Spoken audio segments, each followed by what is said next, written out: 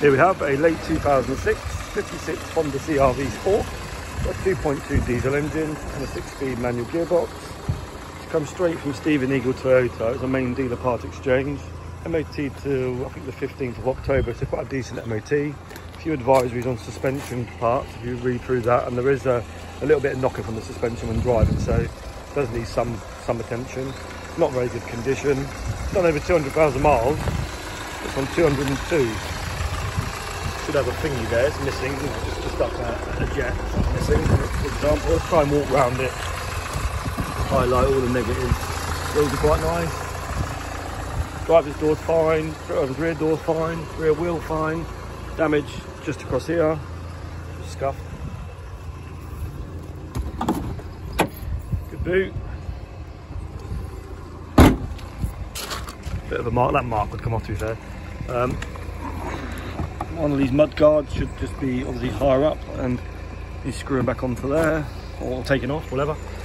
Rear wheel nice. A few light scratches on the doors and whatnot. Mirror's been taped on. Doesn't feel insecure actually, but yeah, it's been taped on. Got 10 services in the book, 9 a main dealer, 1 somewhere else. These are on a timing chain, no cam belt. Actually, engine, clutch and gearbox feel lovely in it.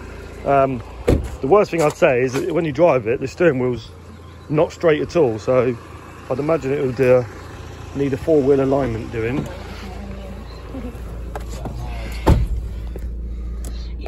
So yeah, you got 202 on the clock.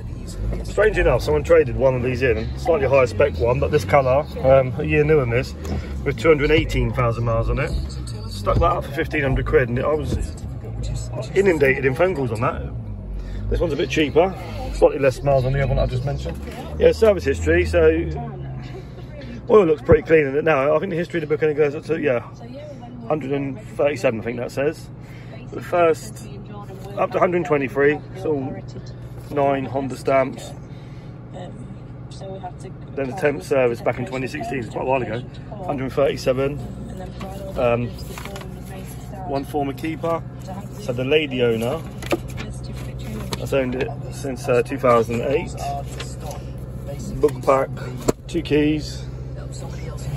As I said, I've advertised it in poor condition. I've just made a walk around video to show that. I think the worst thing is, as I said, when it drives, the steering wheel's almost like that. So it needs a tracking doing, and just check the advisories on the MOT for suspension, because there is a bit of knocking noise.